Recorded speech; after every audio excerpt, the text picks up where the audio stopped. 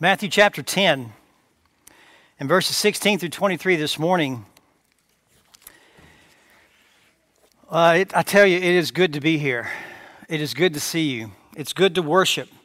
Dan was giving me a little testimony of how somebody in Albuquerque, New Mexico found a tract, $1 million bill, and on the back of it had Pressing On Ministry stamped. And so they called Dan this week, talked to him and shared with him, I just got saved. I was on the back of this bill, I'm reading the gospel.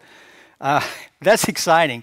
That is really exciting to hear that we have played a part in the salvation of people and making ourselves available to shepherd and disciple the people whom God saves. What a joy, what a blessing.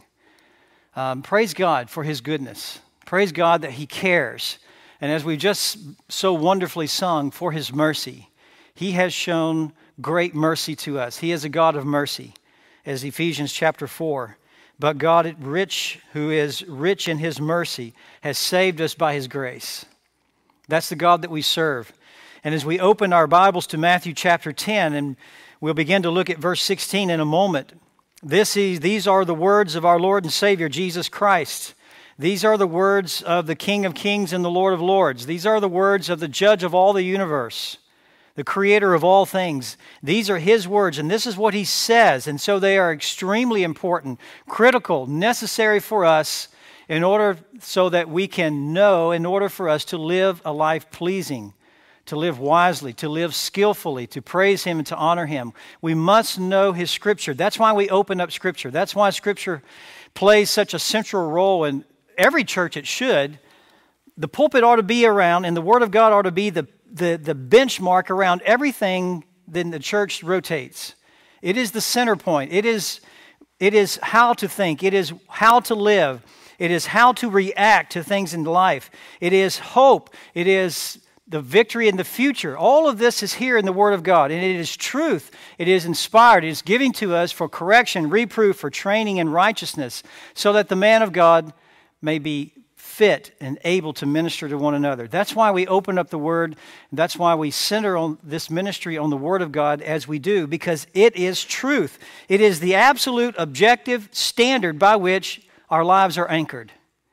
And if you don't have this, you float. You're subject to the whims of society. You're subject to the whims of your own sense of fairness, whatever that might mean. And you have no basis. But we do have a basis. We do have a foundation. And that's what this conference in October 25th and 26th is all about. It's the Word of God. Men are going to be preaching on passages like 2 Corinthians 3:18, Hebrews 4:12, John 17, Psalm 119, verses 9 through 16. Those are some of the passages that Phil Johnson and Dave Dorn are going to be preaching on. It's going to be absolutely wonderful. So I encourage you to be here as we focus on those passages that specifically speak about the Word of God and its effect and its power in us. So I hope that you will enjoy, that you will participate, and I'm sure that you will enjoy the fellowship and the teaching. But you know, the mission of the church is to take the truth, the gospel, to every living being so that they may glorify God on account of His wisdom as expressed in His plans. That's what the church is to do. That's why we're here.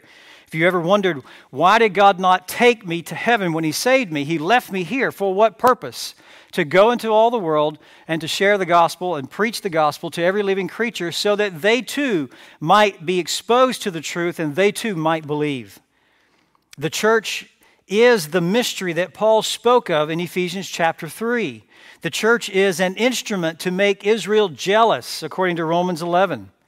The church is also an instrument through which the wisdom of God is now made known to the rulers and the authorities in the heavenly places, according to Ephesians 3. But her mission is to scatter among the wolves. That's what our mission is, to scatter among the wolves and to take the gospel with us and to proclaim that gospel. In our passage here in Matthew, Jesus has delegated some power to His apostles. They're called apostles for the first time, and I believe the only time in Matthew's gospel. In verse 2, the name of the 12 apostles. So he's delegated some power to them. This is declaration of this power delegated to them and encompasses a large section beginning at chapter 9, verse 35, and goes all the way to chapter 11 and verse 1. And a couple of weeks ago, we looked at verses 35 through 38 of chapter 9. That's a report that prepares for the next block of material. That verses 35 through 38 prepares us for chapter 10. Because of the spiritual condition of Israel, like lost sheep, wandering sheep, and the fact that there are few laborers, and, of course, that Jesus has compassion on his people, he took the 12 in chapter 10, verses 1 through 4, and he said to them, do not go to any city of the Samaritans, but rather go to the lost sheep of the house of Israel. That is the mission to the 12. That's in verses 5 through 15. The mission to the 12. Go to the lost sheep of the house of Israel. So last week we examined where they should go, their message, their provisions, and what they should expect as they are traveling around the area of Galilee, the northern part of Israel, taking the gospel and healing every kind of disease as they go. Do not go to the Gentiles, he says. Do not go to the Samaritans, but go to Israel. And that was a sort of it sounds different to us, but it was a unique direction in the ministry of our Lord Jesus. And the reason that he says go to Israel is because Israel was the recipient of the promises of the Old Testament.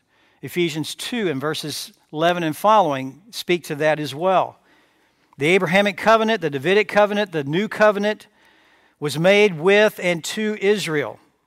A promise of a physical kingdom was made to them.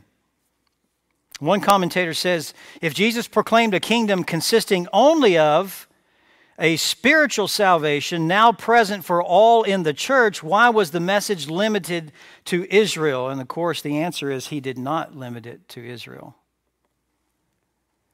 Those covenants contain provisions for the Gentiles, but the ministry was to go first to the Jew. And if you've read the book of Acts, and you might remember, that was Paul's practice, to always go to the Jew. He went to the synagogue, he went to the Jew first. Romans 1:16 expresses this. The salvation of God, the gospel of God is the power of God. It is the light of God to the Jew first and also to the Gentile. In chapter 13 of Acts, chapter 18, chapter 19, chapter 28, all of those show that Paul's practice was to go to the synagogue first. And then after the synagogue rejected him, he would shake the dust off his sandals and turn to the Gentiles. And most of the time, the Gentiles would rejoice because now they heard the gospel and they received the gospel, and many of them were saved. The chapter 10 is long. We've covered just the first 15 verses, actually in one message. Thank you very much. Chapter 10 is 42 verses long. And there are 3 sections in chapter 10. And the marker, how do we know what the sections are? The marker in the text is a phrase that is recorded for us, and it is the phrase, truly I say to you. And you see that in verse 15. Truly I say to you, it would be more tolerable for the land of Sodom and Gomorrah in the day of judgment for them for that city. We see it in verse 23. Whenever they persecute you in one city, flee to the next, for truly I say to you. And then you see it again in verse 42. Whoever in the name of the disciple gives to one of these little ones even a cup of cold water to drink, truly I say to you, he shall not lose his reward. Every time you see the phrase, truly I say to you, it identifies the end of the section. So you have verses 1 through 15. Verse 15, truly I say to you. You have another section, 16 through verse 23. Verse 23, truly I say to you. And then the last section in chapter 10 is 24 through 42, with that same phrase occurring in verse 42. That's how we know the section is broke down or divided into those 3 larger sections. We happen to be this morning on the middle one, verses 16 through 23. That's the verses 1 through 15 was the mission of the apostles. Now we're looking at the hazard and the harassment that apostles and all disciples of Christ should expect as they take the gospel to the 4 corners of the earth. Hazard and harassment, verses 16 through 23. So let's read that. Read to yourself, silently to yourself, and let's work our way through there. Behold, I send you out as sheep in the midst of wolves. So be shrewd as serpents and innocent as doves. But beware of men, for they will hand you over to the courts and scourge you in their synagogues. And you will even be brought before governors and kings for my sake, as a testimony to them and to the Gentiles. But when they hand you over, do not worry about how or what you are to say, for it will be given you in that hour what you are to say. For it is not you who speak, but it is the Spirit of your Father who speaks in you. Brother will betray brother to death, and father his child, and children will rise up against parents and cause them to be put to death. You will be hated by all because of my name, but it is the one who has endured to the end who will be saved. But whenever they persecute you in one city, flee to the next. For truly I say to you, you will not finish going through the cities of Israel until the Son of Man comes. This is the future of apostolic ministry. This is the future of us as well. Opposition is the heart of this section. There's no secret there. We just need to do a cursory reading and we can see that. The primary application, of course, is to the apostles, but not during their brief mission, verses 5 through 15. Not during that period. The apostles did not raise the dead, as it says they would do in verse 8. They did not do this during their brief mission in Galilee, nor at any other time during Jesus' ministry when he was here on earth, nor did they themselves experience direct persecution or suffering until after Pentecost. And after the day of Pentecost, which happened in Acts chapter 2, in the spread of the gospel in the church, there was opposition. Acts chapter 4, they arrested Peter and John. Acts chapter 5, verses 17 and 18. Acts chapter 7, they stoned Stephen. So the apostles here have both a short term, verses 5 through 15, and a long-term instructions, verses 16 through 23. And those long-term instructions apply to you and I as well. The principle, to say this another way, the truth of how people will react to the gospel also goes beyond the ministry of Jesus on earth and beyond the lives of the apostles, as verse 23 clearly says.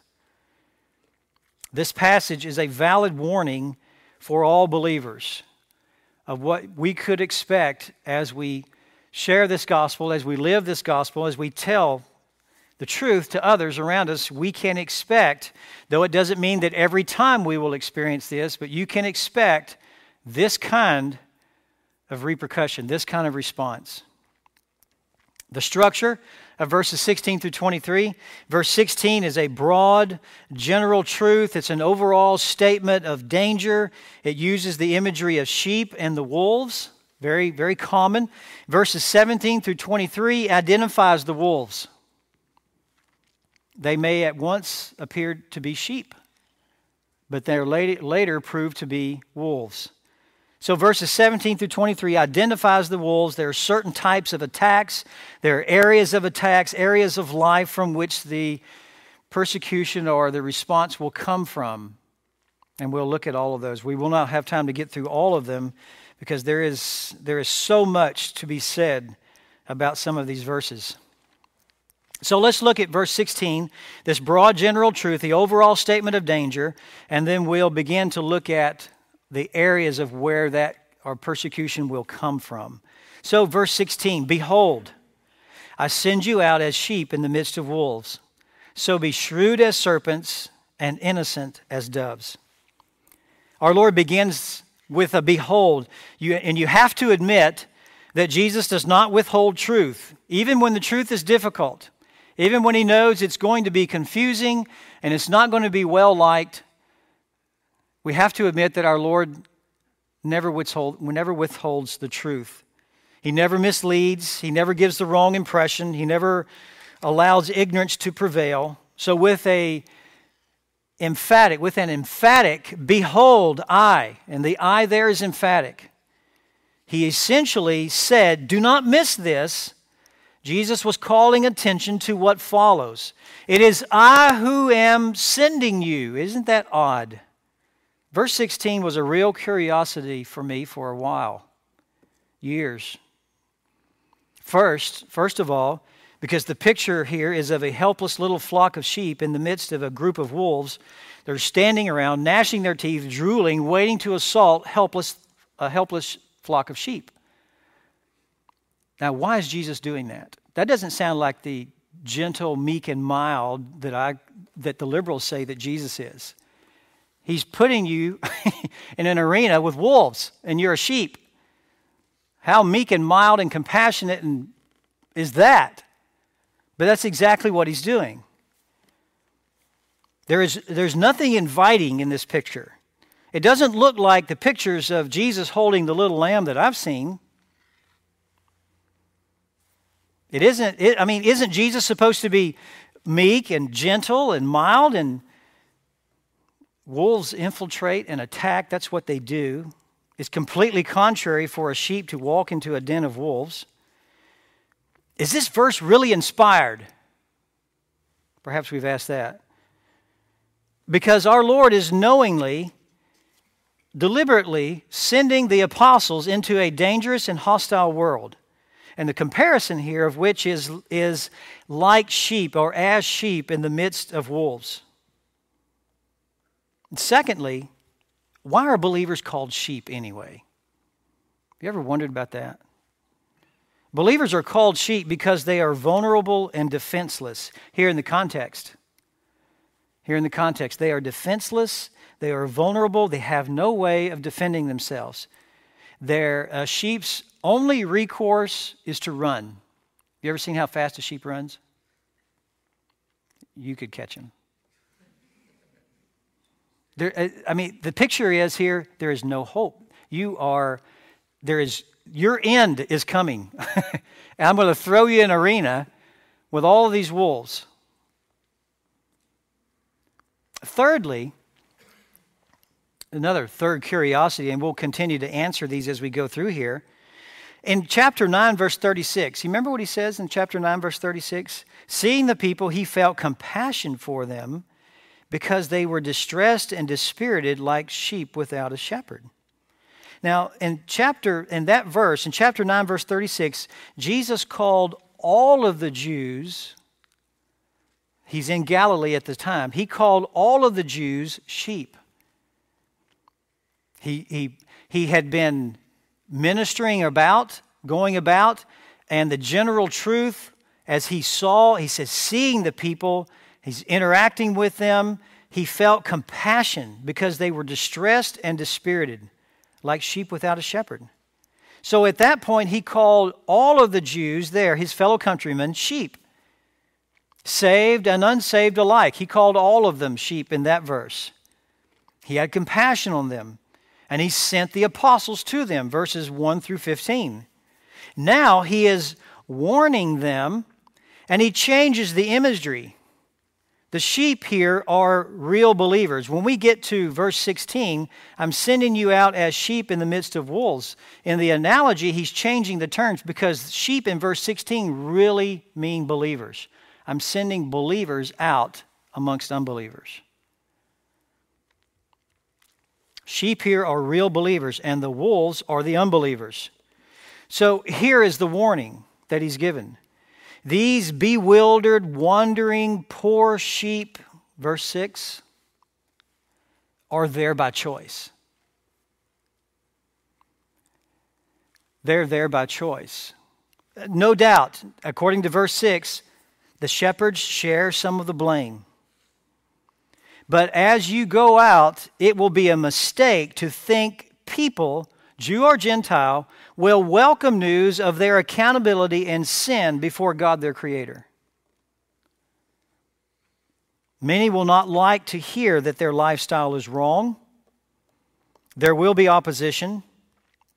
Some who are sheep, according to verses 1 through 15, some who are sheep, meaning they are Jews, the lost sheep of the house of Israel, are in reality wolves. These same people that you thought would listen and thought would receive even your own family and brother? When you share the gospel with them, they may not welcome that news. I know that comes as a shock to all of us. They may not like that. They may look at you as, oh my, what has my son or daughter gotten into now? They just might do that because these people in verses 1 through 15, sheep saved and unsaved, some of those sheep are really wolves. And the first category he's going to look at is religion, people who are religious. And probably the most dangerous people are the ones who are most devout. And we'll talk about that when we get there. But there's a lot between there, where we're at now, and where we get there. So he's warning them. Don't believe that everybody is going to welcome the news with open arms. So we might ask, why send them? If this is going to be a situation like sheep in the midst of wolves, then why even send them? Because according to 1 Corinthians chapter 1 and verse 21, God was well pleased through the foolishness of the message preached to save those who believe. That's why he does it. Because in the wisdom of God and his infinite justice and righteousness, in his infinite wisdom, he has determined to use people to take the message and share with other people. He was well pleased through the foolishness of the message preached to save those who believe. That's why he's sending them out. Because faith comes by hearing and hearing by the word. No one can be saved unless they hear the truth about Jesus Christ.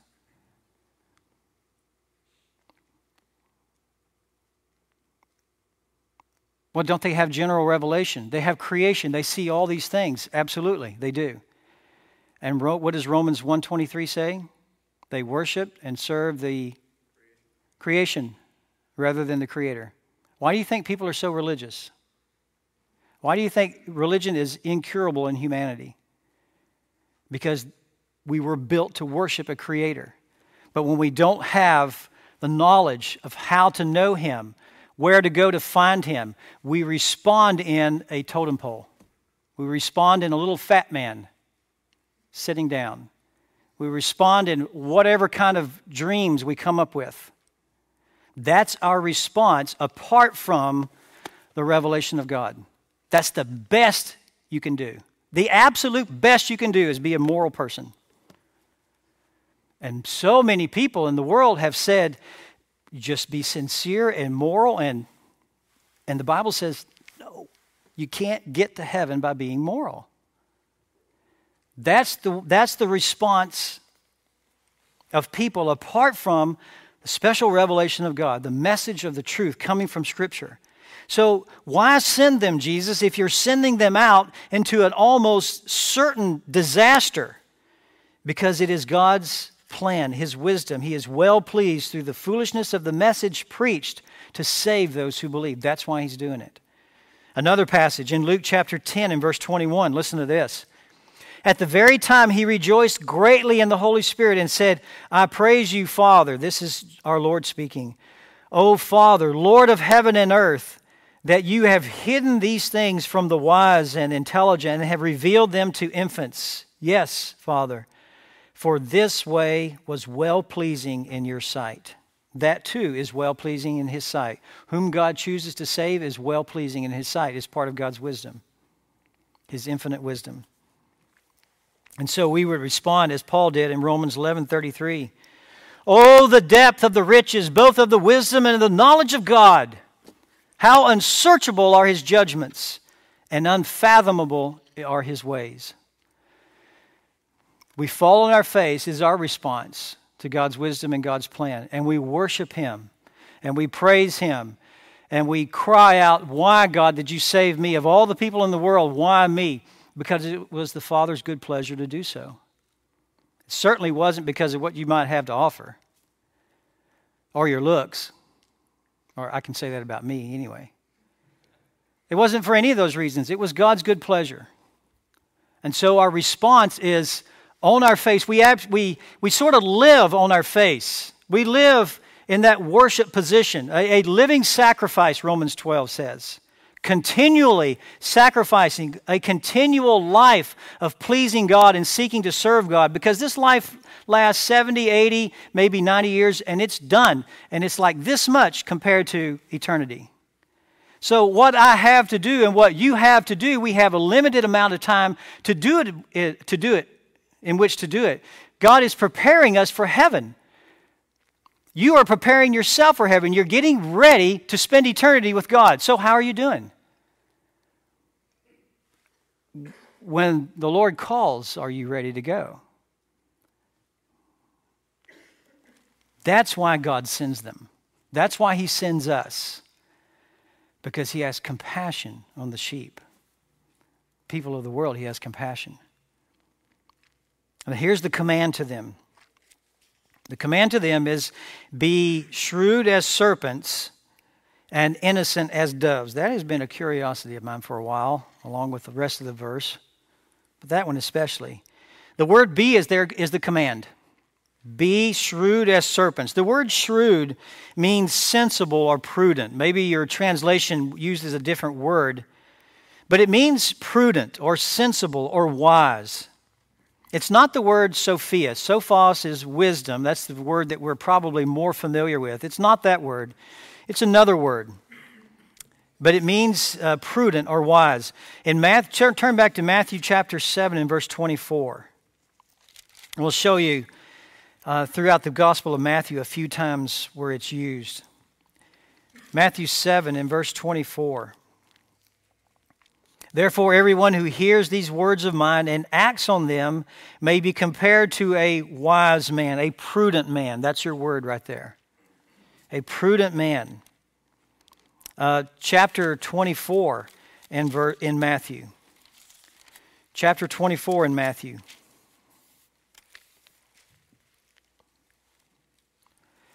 Chapter 24 and verse 45. Who then is the faithful and sensible slave whom his master put in charge of his household to give them their food at the proper time? The word sensible is the word that we have translated shrewd.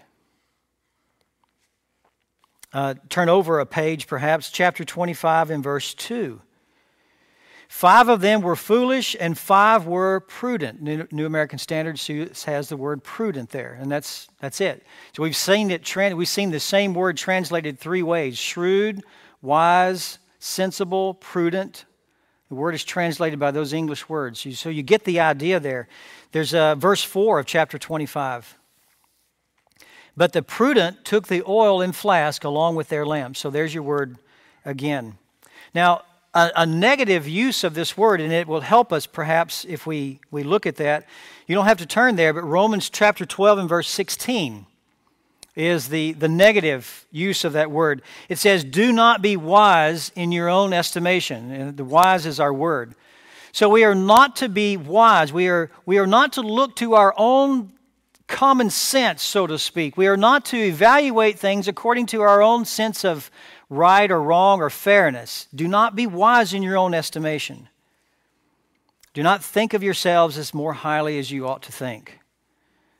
And if we were to look at the Greek Old Testament called the Septuagint, and we were to read Genesis chapter 3 and verse 1, you would read these words. The serpent was more crafty. There's your word. Crafty. So you get the idea. That's where Jesus comes up with, you need to be shrewd as serpents. So Jesus is not telling us to be like Satan, because he adds an innocent. He adds an innocent to that. The word innocent means pure and unmixed, and it refers to the purity of intention.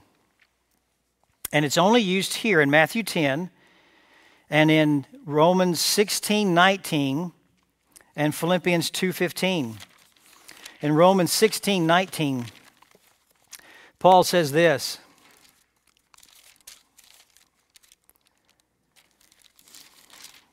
Romans 16:19. For the report of your obedience has reached to all, therefore I am rejoicing over you, But I want you to be wise in what is good and innocent in what is evil. Sort of this kind of the same context that we see in Matthew 10. The other passage in Philippians 2:15.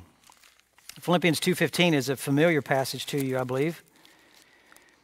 Paul writes, so that you will prove yourselves to be blameless and innocent, children of God above reproach in the midst of a crooked and perverse generation. So here we have Paul telling us, do all things without grumbling and disputing, so that we will prove ourselves to be blameless and innocent in the generation and the people amongst whom we live.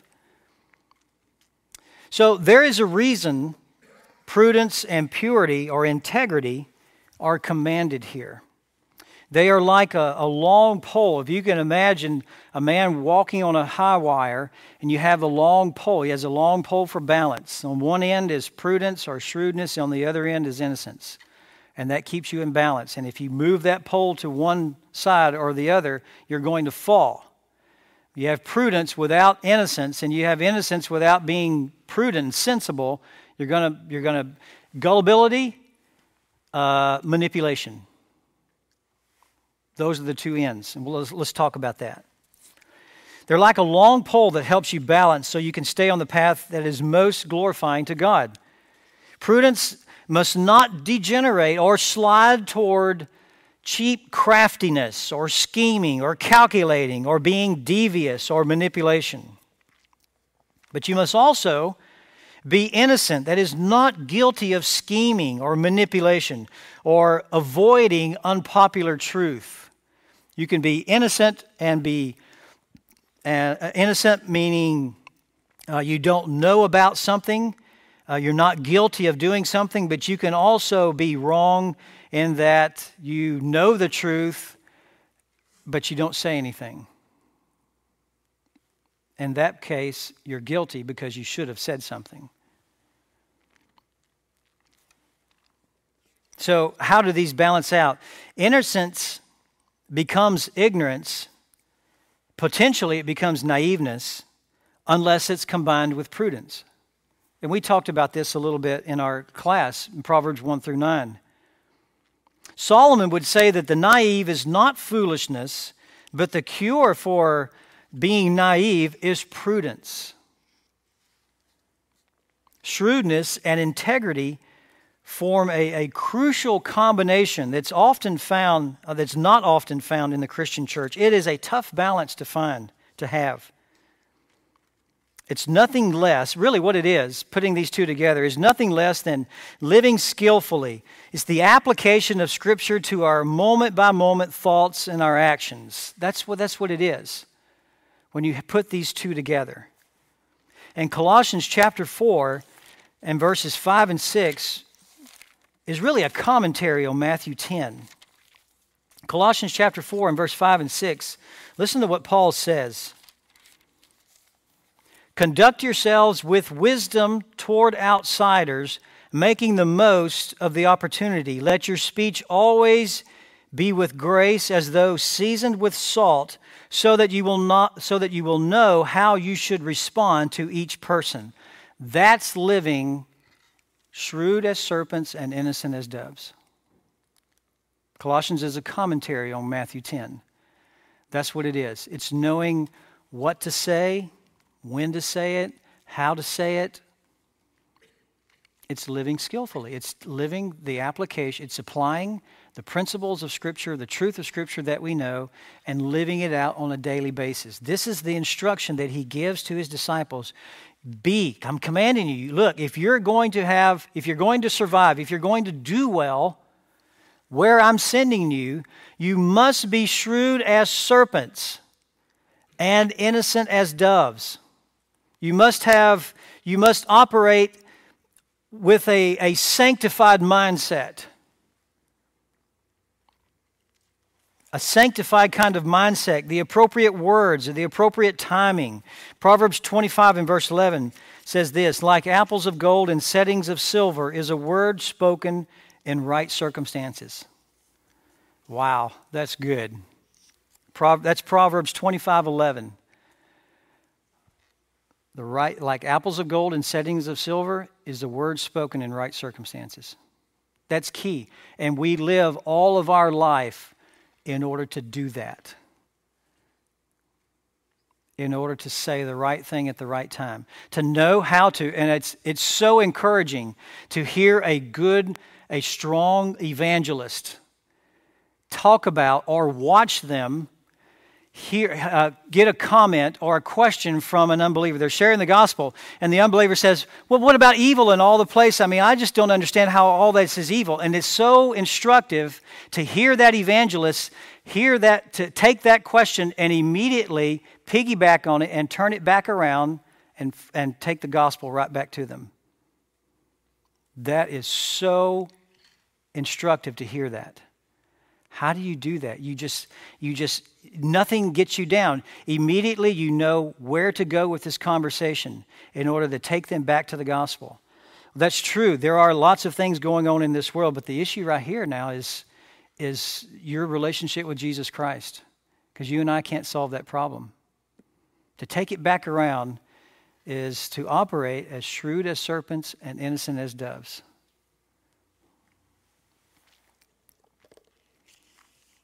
Should I say anything? What our Lord is saying here is don't invite unnecessary arguments that divert attention from the gospel. Don't invite unnecessary arguments that divert attention from the gospel. You know, I'm not here. I'm not a politician. I'm a preacher. I'm a citizen of heaven, and I happen to be here on earth still. But I'm a citizen of heaven. So what permeates my conversation and my thoughts is, I want to go home. I'm looking forward to going home. But I'm here for a while, and I've been given a mission to do. And when I go home, I don't want to be unfaithful with that mission. I want to present myself pleasing to my Lord. And so that permeates everything that I think and do. Politics come, politics go, this comes, this goes. But what's constant is I'm a citizen of heaven. And I represent my Lord and Savior Jesus Christ in a coming kingdom. So that dictates everything that I do. It dictates everything that I think and how I say things. Because I don't want to misrepresent a coming kingdom. You mean this coming kingdom is wrangling about with words and never able to come to the knowledge of the truth? No. Then why am I doing it? Why am I spending 6 hours, 8 hours a week blogging with people? It's like banging your head against the wall. I don't have time. I've got to study the Word. I've got to tell people about Christ. God in His sovereignty and His good providence will bring them along. I'm available. Yes, here I am. You've heard the truth. Just know I'm here. I'm here for you. And off I go to share the truth with someone else. That's his point. Don't invite unnecessary arguments. Look at 1 Corinthians chapter 9. 1 Corinthians chapter 9 in your Bibles.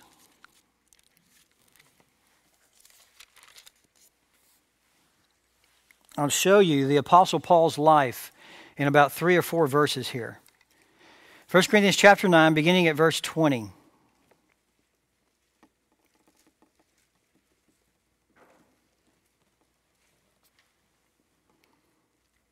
Paul begins in verse 19, "For though I am free from all men, I have made myself a slave to all, so that I may win more. To the Jews, I became a Jew, so that I might win Jews.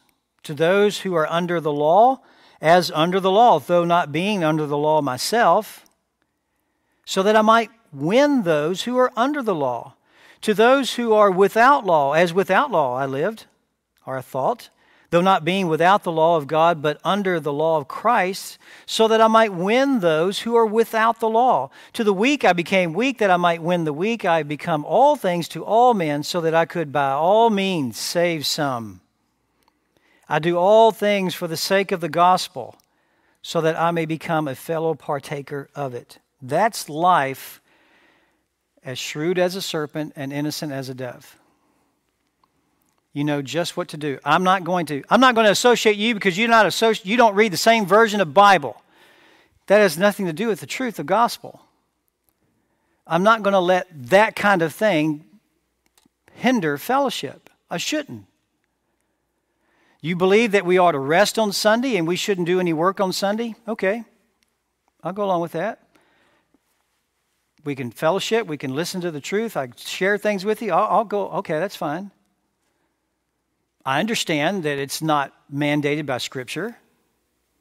I understand that that belief is a misunderstanding of Scripture. But that's okay.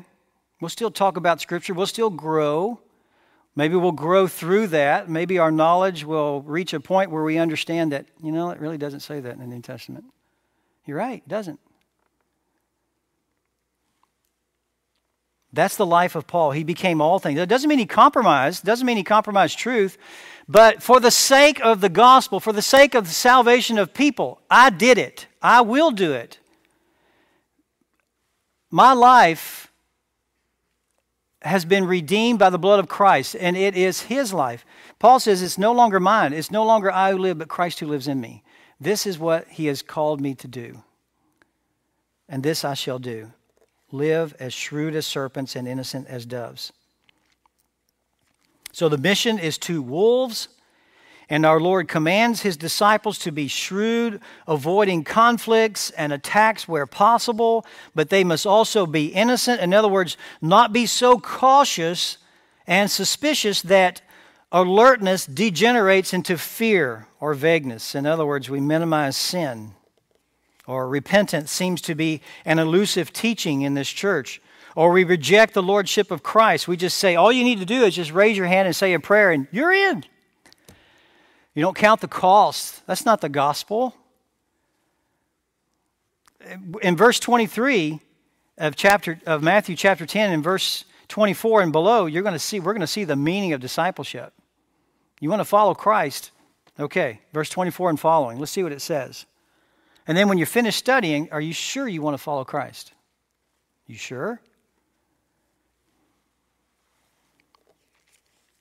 Strangely enough, churches more often invert the two. They invert the two that our Lord is talking about here, proving to be as guilty as serpents and stupid as doves.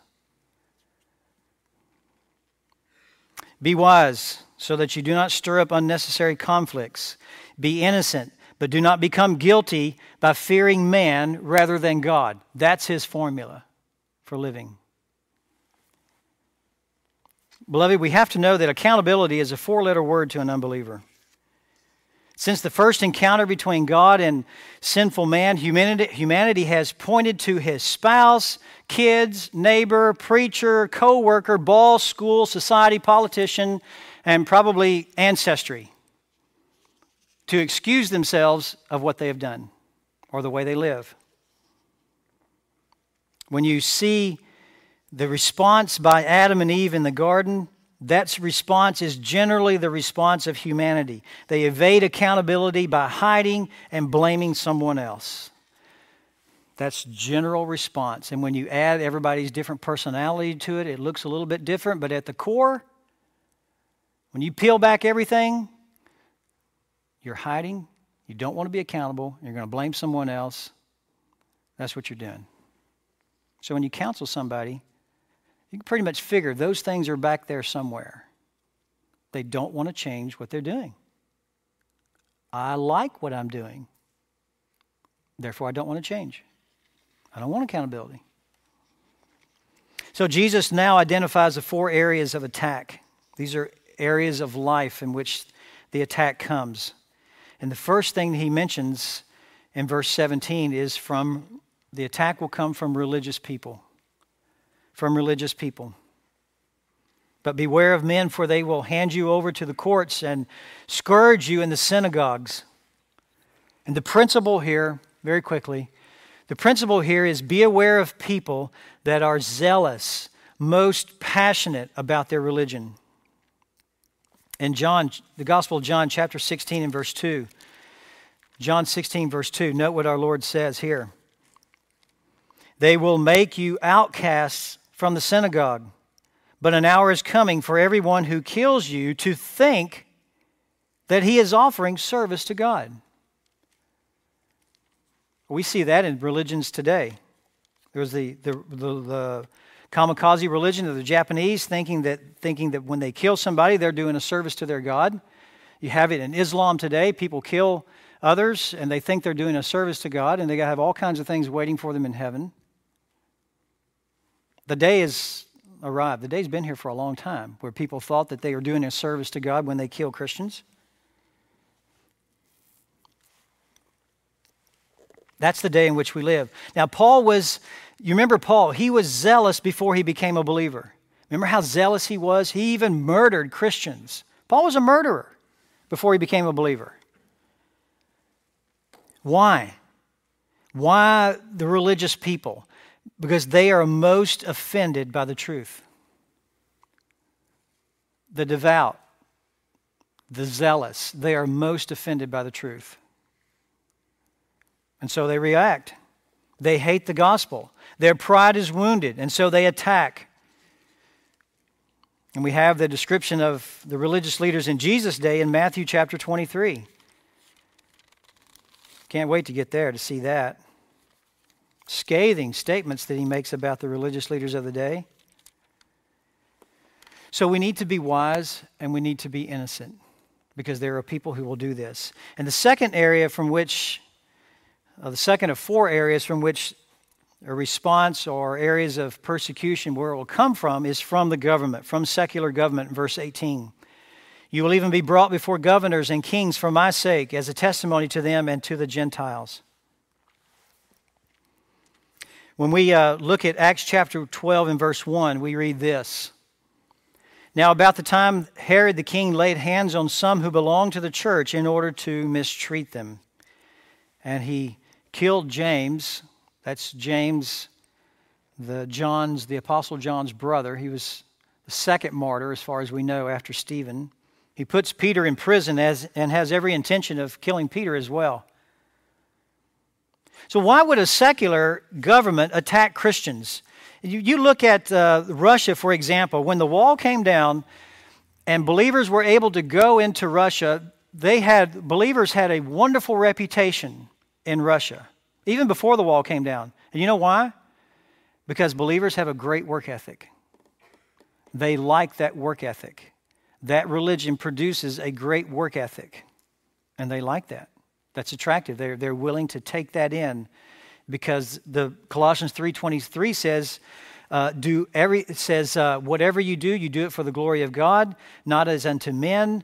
All of those statements, like statements that we see in Scripture, that compel us to be good workers, conscientious workers. So the secular government, we might ask, why would secular government attack Christians? Verse 18, you will be brought before governors and kings. The little prepositional phrase, see that? For my sake. That's why they do it. For my sake. That's why they do what they do. John chapter 15, the night before our Lord was crucified, in verse 18 and 19, he says this, if the world hates you, you know that it hated me before. If you were of the world would love its own. But because you are not of the world, but I chose you out of the world, because of this, the world hates you. So secular governments attack Christians because God has chosen us out of the world, granted us redemption. And the world doesn't like that. Secular governments do not like that, and that's why they react. Even though the work ethic may be good, even though the contribution to society, so to speak, is moral, it's beneficial to the neighbors, it contributes to the improvement of lifestyle, even though all those things are true, because you name Christ, they don't like you. Is that not a supernatural message? That's a supernatural message. There is no humanly logical reason to persecute Christians, and there is every reason to embrace Christians. Their work ethic, their thinking of others as more important than themselves. I mean, it's perfect. Except that we name the name of Christ. Now you know there's somebody behind all these secular governments, right? The god of this world, Satan. They really hate Jesus, but they can't touch Jesus. But they can touch us. And so they respond to us. They can't touch Jesus, so they respond to us. So the disciples of Jesus throughout time have been touched. Now, our attitude towards persecution is expressed, should be this. In Philippians chapter 1 and verse 29, listen to this wonderful statement that Paul makes. For to you it has been granted, there's your word grace, it has been granted for Christ's sake, not only to believe in him, but also to suffer for his sake. You see, suffering is a grace, is God's grace in our life. Paul in Philippians 3 desired to know, to be a part of the fellowship of his sufferings. But that's what the secular world does. That's why they attack Christians. Now, why would a government get involved in persecuting Christians? I mean, why would they think it's beneficial after all the potential contribution? Well, there's several reasons, and most of all, it's pride and jealousy. Remember, the Romans perceived Christians as a threat because of their loyalty to God. Remember that? And the emperor, the Caesar, wanted to be worshipped.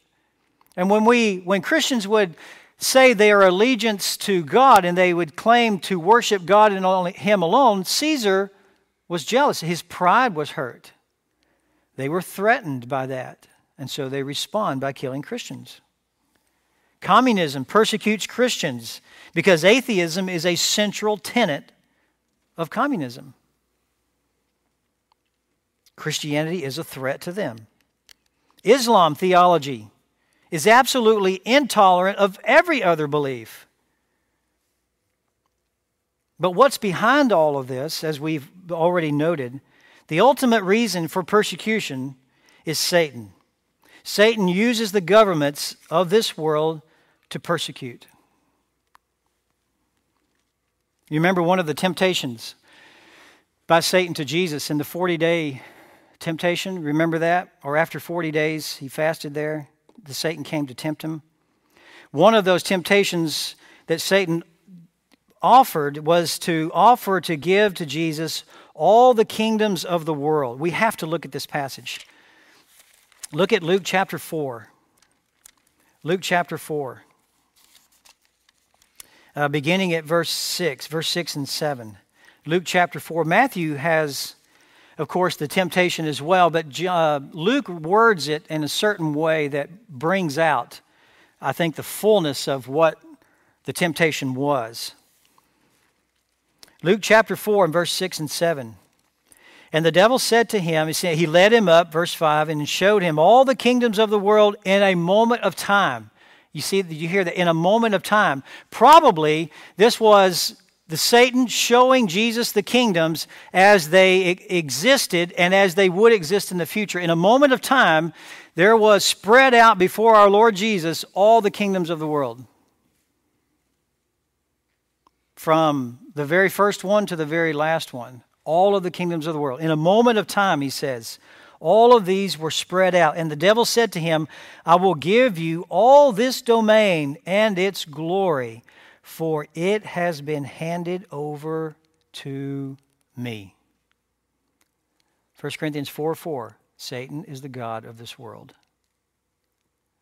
The god of this world has blinded the minds of those so that they would not believe.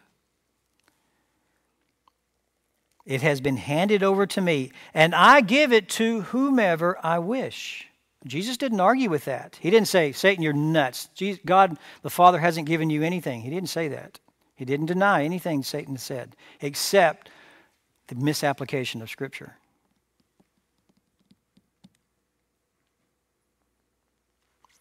So behind all of this is Satan. Satan is the god of this world. And while it is true, Romans 13, that God ordains government. Yes, God ordains government. It is also true that government is a tool in Satan's arsenal. Not every government, but Satan can be. You read in the book of Daniel, you read in the book of Ezekiel and Isaiah, and you will find references to Satan behind evil governments.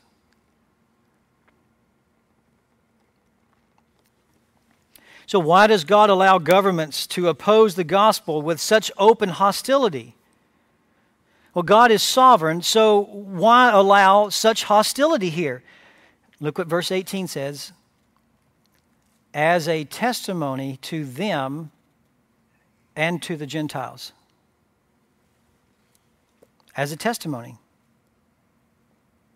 So why would secular government attack Christians? For my sake. Excuse me. Verse 18. If God is sovereign, why allow such hostility as a testimony to them and to the Gentiles?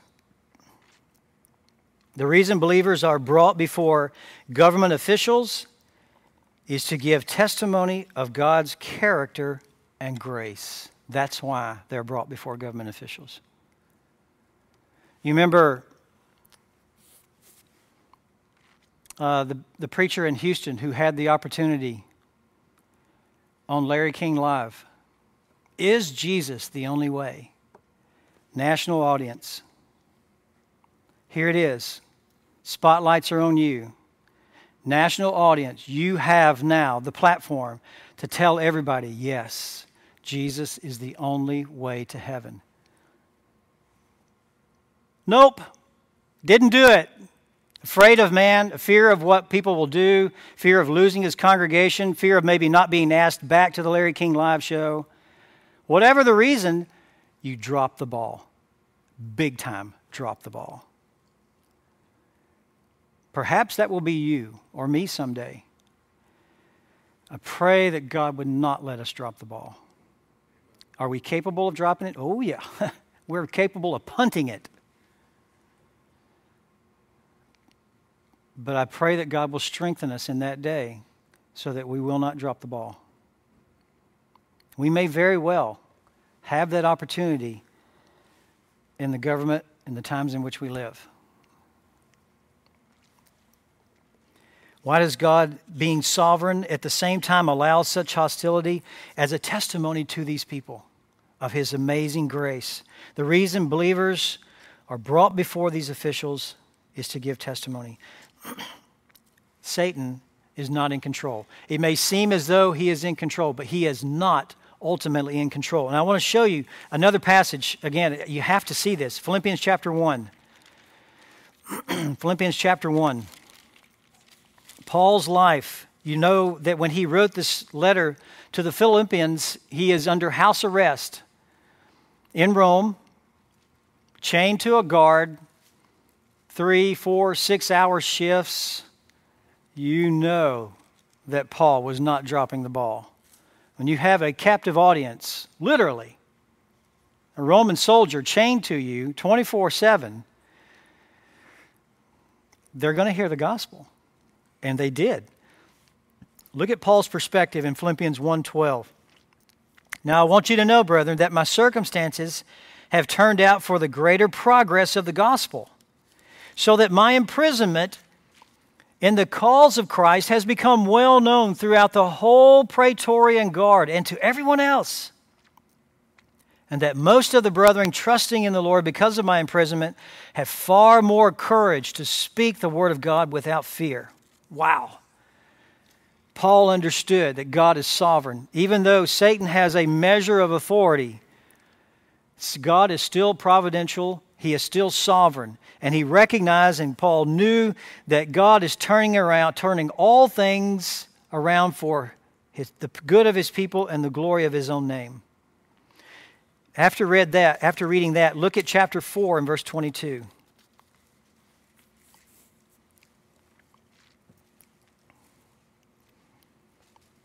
All the saints greet you, especially those of Caesar's household. Somebody who was listening to Paul, their Praetorian Guard, their families, their maids, somebody became believers in that process. Even those of Caesar's household send their greetings. Are you kidding? Caesar says he's God. And now believers have infiltrated. Because it is God's good pleasure to bring believers up before government officials as a testimony to them. And the reason they do it is for my sake, Jesus says. So verses 19 and 20 in closing. Verses 19 and 20. Here are comforting words. But when they hand you over, do not worry about how or what you will say, for it will be given to you in that hour what you are to say. For it is not you who speak, but it is the Spirit of your Father who speaks in you. That's referring to the Holy Spirit, of course, mentioned here as the Spirit of your Father. God will provide the words through the ministry of the Holy Spirit. Jesus is not here saying it is wrong to prepare lessons. He's not saying it's wrong to study. There are actually people who believe that you should not study. Trust in the Holy Spirit. Just step into the pulpit and God will give you what to say. I heard a story one time of a church whose preacher did that. Whose preacher did that. Of course, the parsonage is right next to the church. So what the church did was buy him another parsonage about 5 miles away. So he would have more time to think as he's walking. Get it?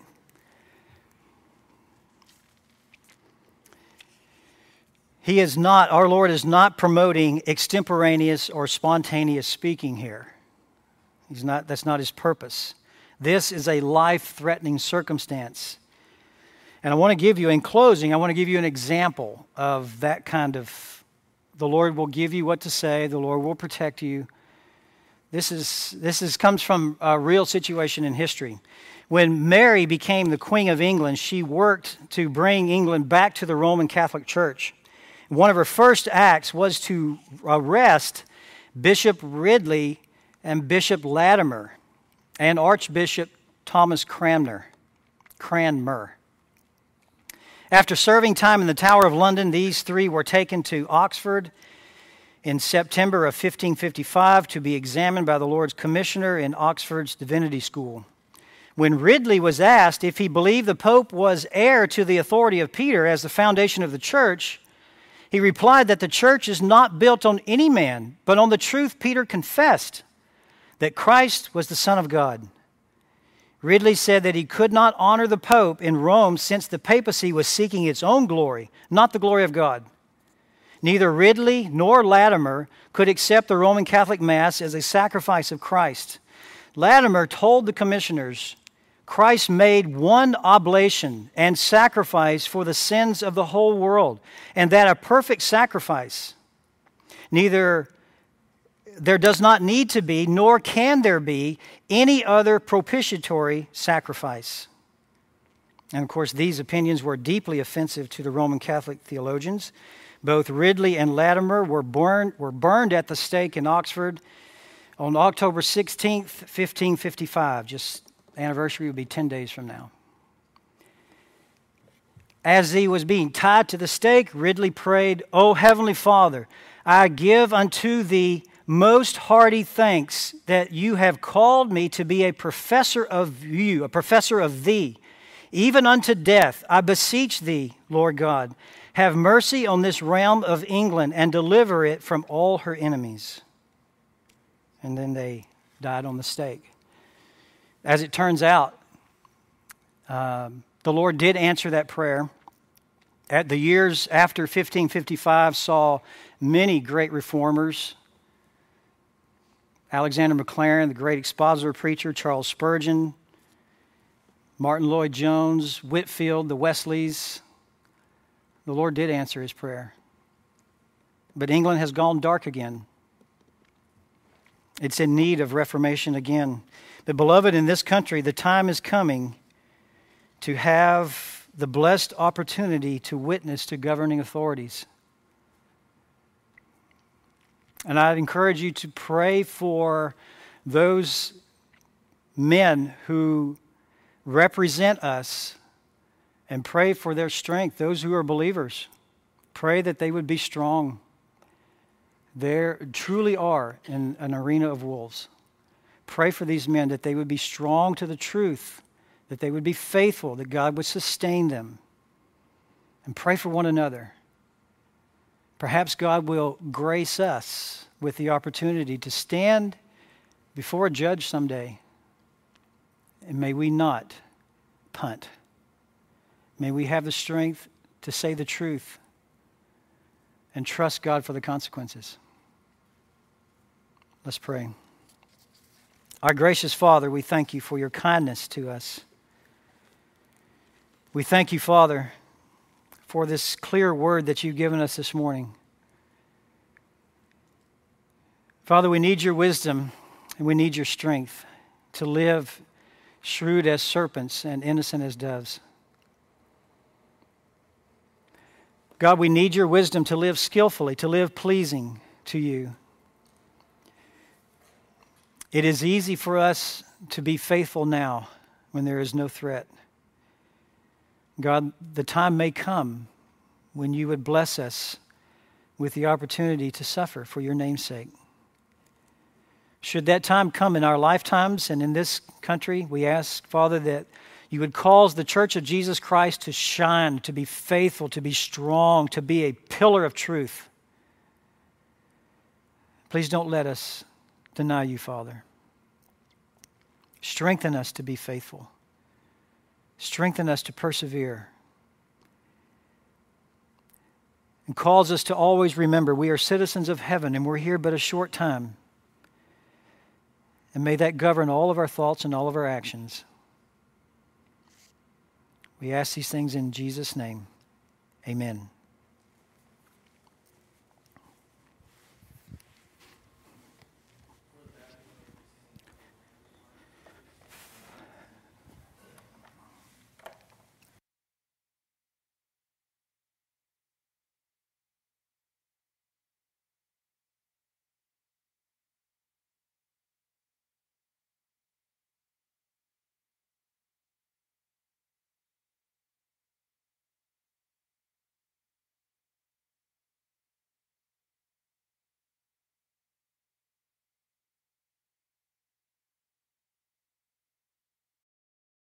In the highest I will shout and sing, standing on the promises of God. Standing, standing on the promises of God, my Savior. Standing,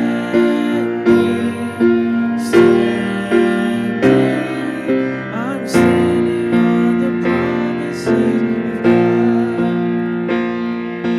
Standing on the promises that cannot fail.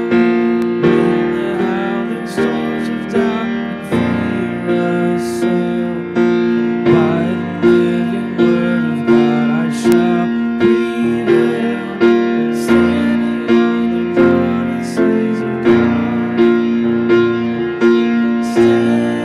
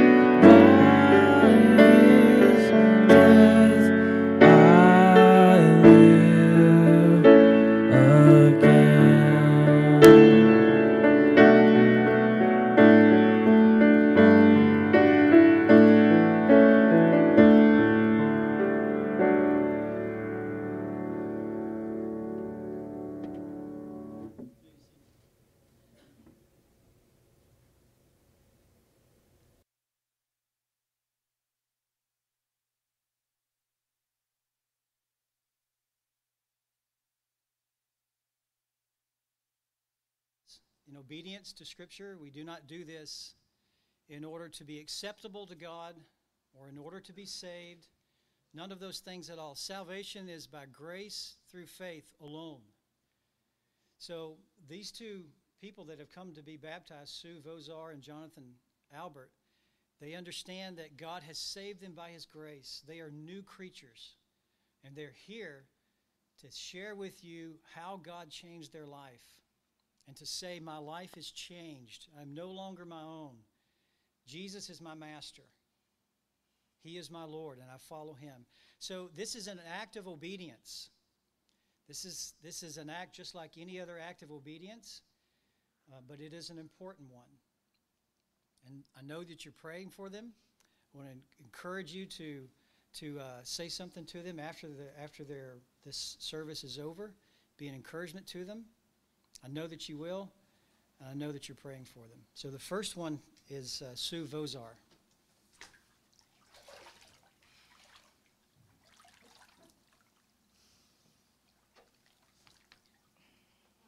I'm shaking a little bit. My name is Sue Vozar, and I'd like to begin with a prayer. Father, may I, with the help of your word, convey my sincere testimony. Amen. Since I was saved in September of 2005, I have found that the Bible, God's true word, has always blessed my heart. So I'm going to relay my testimony interposed with the first parable that the first one I really understood after my eyes and ears had been opened by the grace of God. Luke chapter 15, verses 11 through 24, the prodigal son. Even now when I meditate upon this story and the actions of the Father, it never fails to bring me to the Lord in thankfulness and joy. Beginning with verses 11 through 13. And he said, there was a man who had 2 sons, and the younger of them said to the father, Father, give me the share of property that is coming to me. And he divided his property between them. Not many days later, the younger son gathered all he had and took a journey into a far country, and there he squandered his property in reckless living. I was raised in a Roman Catholic home and attended Catholic school. I was taught that Jesus died on the cross for me. I did have that, albeit rather shaky, foundation. But I hated church. When I was little, the Mass was said in Latin, and the Gospel was given in both Slovak and English. Church was something you had to do to go to heaven. The incense made me sick to my stomach. I was a rebellious and disobedient child. I preferred solitary activities. I didn't have friends. I didn't want people close to me. I left home at 18 and went to Florida with a guy I barely knew, and from there I hitchhiked to Denver with another guy I barely knew. I considered myself a hippie, a free spirit, but I lived a drugged-up, hedonistic lifestyle. I was, in biblical terms, living recklessly. Reckless conveys the idea of an utterly debauched lifestyle.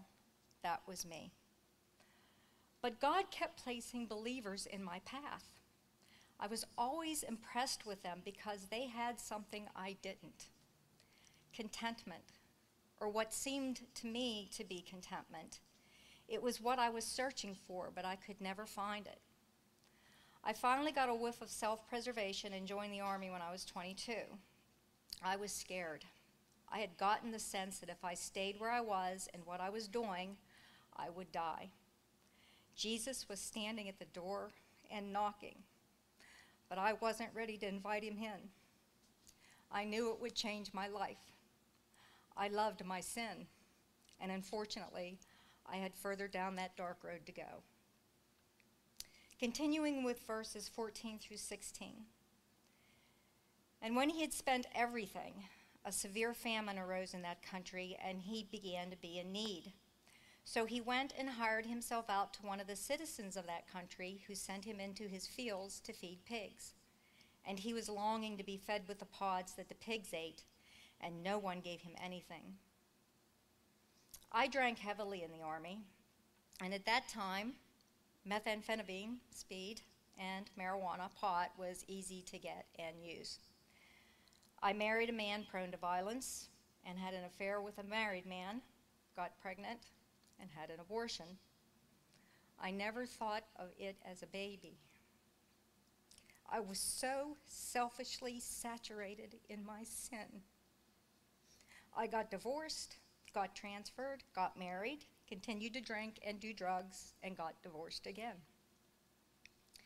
God continued to place believers in my path, people who had gotten out of that lifestyle and had the light of Jesus surrounding them. I believe that God continued to call me because I never totally rejected the message of the gospel. I just didn't want to leave my sin. I got discharged from the Army in 1986, came back to PA, got a job, got married, and divorced for the third and final time. I no longer used drugs. Alcohol was my master. I restarted my promiscuous lifestyle, trying desperately to find love and peace, the elusive concept of contentment. But I was perishing, and deep down inside, I knew it. Continuing with verse 17 through 21. But when he came to himself, he said, "How many of my father's hired servants have more than enough bread, but I perish with hunger? I will arise and go to my father, and I will say to him, 'Father, I have sinned against heaven and before you. I am no longer worthy to be called your son. Treat me as one of your hired servants.' And he arose and came to his father. But while he was still a long way off, his father saw him and felt compassion and ran and embraced him and kissed him. And the son said to him, 'Father, I have sinned against heaven and before you. I am no longer worthy to be called your son.' I was waking from the lie of this world very slowly. I tried to go to church and stop drinking, but it was all in my strength. I thought I had to get my act together. From my early teaching, I had to be good enough for God to forgive me, but it wasn't working. I could hear Jesus knocking. Then one day, I saw a Joyce Meyer program. Yes, God can strike a straight blow with a crooked stick. And this is what she said.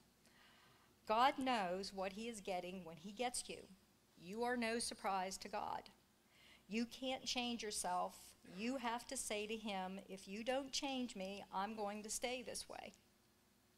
Now that may not be completely scriptural, but God was pleased to use it.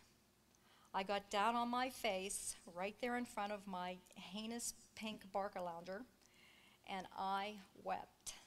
I cried like I have never cried before. I felt as if my heart was going to burst with the knowledge of who I was. I poured out my pain and choked out words. I asked Jesus to save me. I realized finally I had no time. I was already dead. And I was sick of my sin and tired of living a life that Satan had convinced me that I loved. And do you know what happened? Verses 22 through 24. But the father said to his servants, 'Bring quickly the best robe and put it on him, and put a ring on his hand and shoes on his feet, and bring the fatted calf and kill it, and let us eat and celebrate. For this my son was dead and is now alive again. He was lost and is found.' And they began to celebrate. My life was changed instantly by God's unsurpassable grace and mercy. I was a new creature. My old life was gone, and while I continue to battle the old man, I can never go back to what I was. That person is not there anymore. I was delivered from my alcoholism and promiscuity. I was no longer searching for a love in this world. I now have a hope that can never be disappointed, a peace that can never be understood, a joy that can never be diminished, and a love that can never be exhausted. I continue to struggle with fleshly rebellion and disobedience. I just don't like to be told what to do. At first, I thought I was baptized as a baby, so why do I need to do it again? After all, God knows I love him. Jesus knows I believe in him and his salvation. But baptism is commanded by Jesus. From reading the Bible and getting clarification from the church's statements, I understand that baptism is the outward expression of the new inward life. God is squeezing me out of my hermit-like isolationist life. He has pressed me to find a Christian community, and he has led me here. I want to learn how to be part of the community. So I have to tell you all, I am a little rough around the edges socially, kind of like the person who lives in the woods and only comes out for supplies. I cling to my own way of looking at things, but I am learning. I love God with all my heart and all my soul and all my mind, and I want to obey him. I have been reading and studying the Bible for 8 years this month, and it is high time that I demonstrate the fact that I believe the gospel and I have received Jesus Christ as Lord in front of a group of people with whom I can share my gifts, my life, and my love of Christ. And I'm going to close with the first Bible verse I ever memorized. And I recite this from memory. I really don't remember what version it is. And it's Proverbs chapter 3, verses 5 through 8. Trust in the Lord with all your heart and lean not on your own understanding. In all your ways acknowledge him, and he will direct your path. Be not wise in your own eyes. Fear the Lord and turn entirely away from evil. It will be health to your body and moistening to your bones. Thank you. May God bless you all and keep you.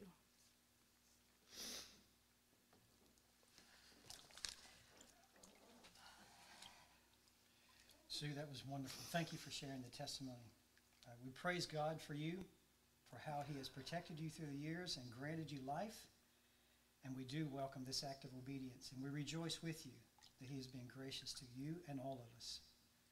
Based upon your profession of faith in our Lord and Savior Jesus Christ, I baptize you, my sister, in the name of the Father, and of the Son, and of the Holy Spirit.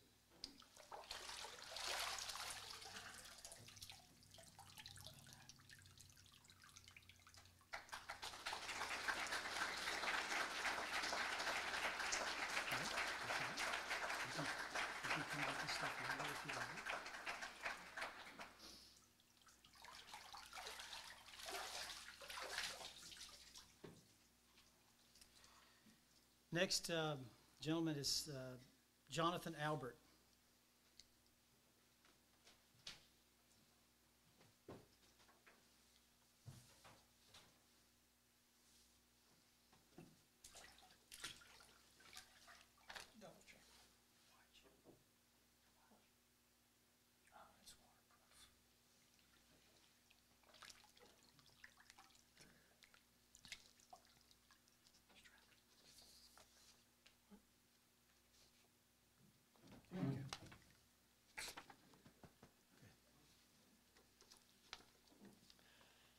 I'm Jonathan Albert, and I was born in a kind of Christian home, I guess.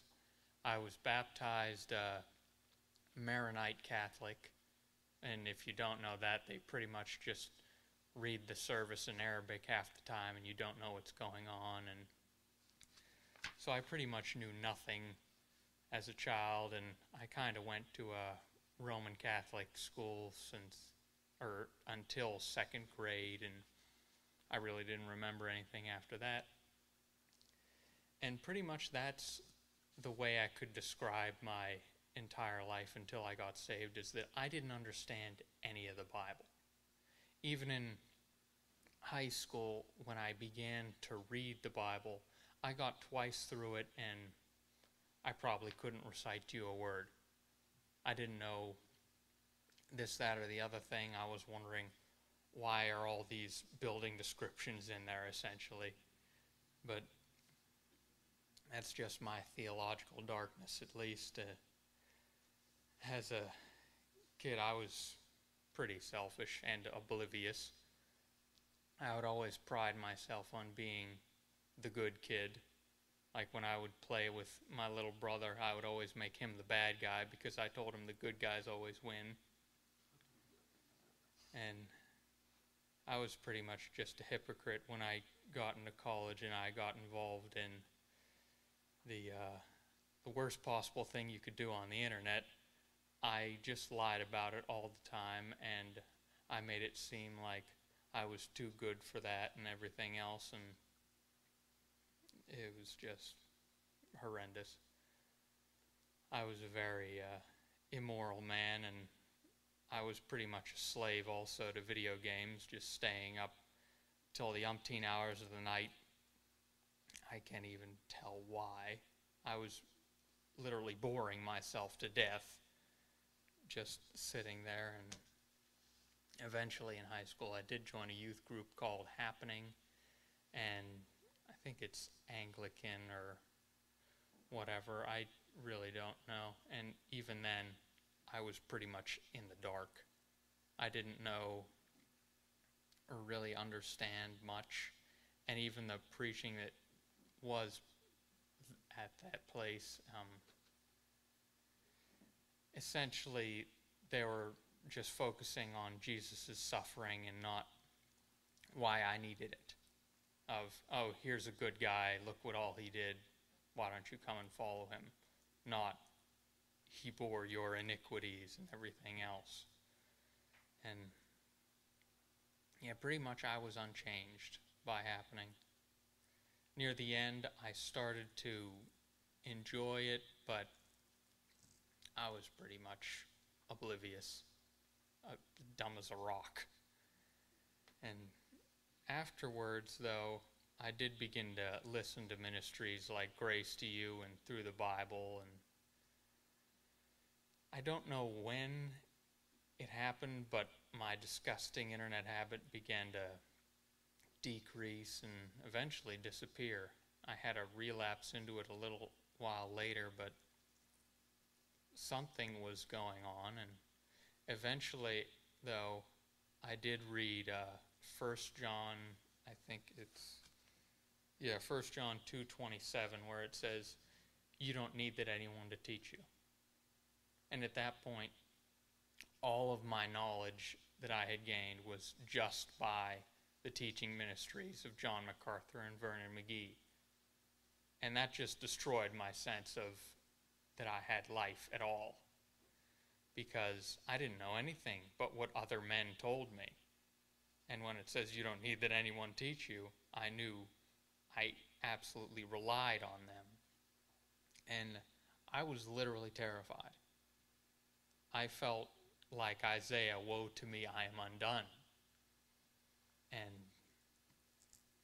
I really didn't know what to do. I spent that night terrified, and then when I woke up in the morning, I was just looking through John MacArthur's libraries, and of course, his sermons ended at 2:26 and began again at 2:28.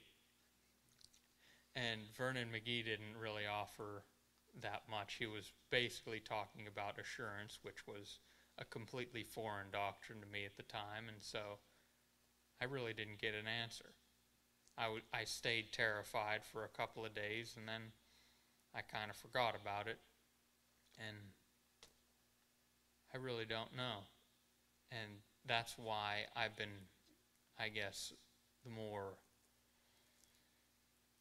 I need to be more diligent to make sure that I am saved, because it almost feels like I kind of slid in.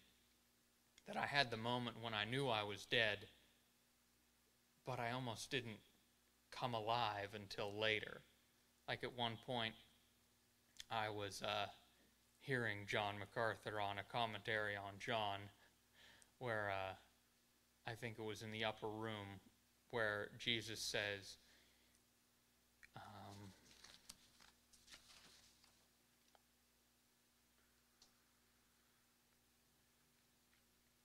essentially he says, like, you will ask the Father, saying that you don't need to pray to me, you can pray directly to the Father. And that, again, it terrified me, because I always just prayed to Jesus, because, Jesus, he's a nice guy, he understands, but no, you're praying to the Lord God Omnipotent. I was very scared at that point, and I really didn't even lift my face off the floor when I was praying that night. I really even hardly heard myself speak. And I don't know, just the Lord has changed me, and that's the only way I know, really, that I'm saved, because I've given up a lot, and now I actually am beginning to understand Scripture, and I'm just very thankful, and I want to obey him in this. And it was not until recently that I started coming here, and I just wanted to obey him in coming to church, and I'm just thankful that it's different. So Christ has saved you, and you know this because you've trusted him for the forgiveness of your sins. Yes, I finally understand the gospel now. Good.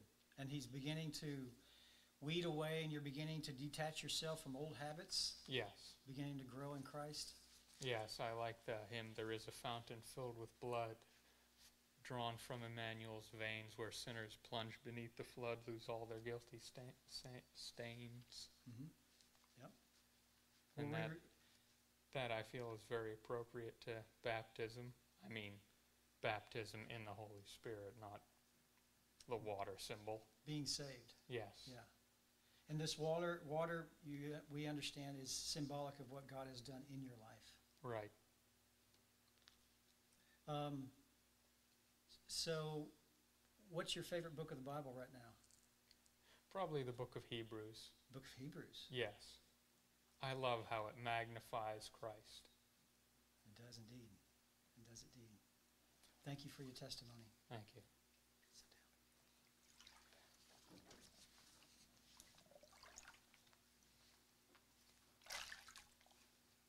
Jonathan, we rejoice with you as well that God has granted you life. We rejoice with you, and we look forward to seeing you grow.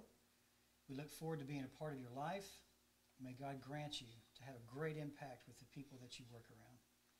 Based upon your profession of faith in our Lord and Savior, Jesus Christ, I baptize you, my brother, in the name of the Father, and of the Son, and of the Holy Spirit.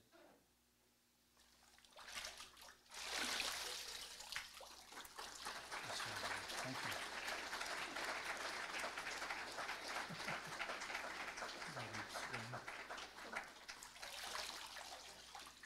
Let's bow in a closing prayer, and then after the prayer, you're dismissed. Our gracious Father, thank you for salvation. Thank you for saving Sue, and thank you for saving Jonathan. Father, we thank you that you, not only with salvation, there is new life, but practices, old practices that are not pleasing to you, and worldly practices begin to fade away, and they begin to be left aside. And it's by your grace and your strength that is so. We pray for Sue and Jonathan, that as they grow in their knowledge and understanding of their Savior, that, Father, you would be pleased to make them more like your Savior, your Son, Jesus Christ. Strengthen them and cause them to pursue holiness. Give them a deeper and renewed hatred for sin. And may we as a family be faithful to pray, to shepherd them, to disciple them in ways that is good, in ways that are helpful, in ways that do please you. We thank you, God, for this testimony. Thank you for saving. Thank you for being so merciful and gracious to us, so undeserving as we are. We ask, Father, for your blessings as we leave here, that you would grant your protection to us, give us wisdom to live skillfully, bring us back this evening to enjoy James chapter 1 as we look at how to deal with trials. And in our Savior's name we pray. Amen. You are dismissed.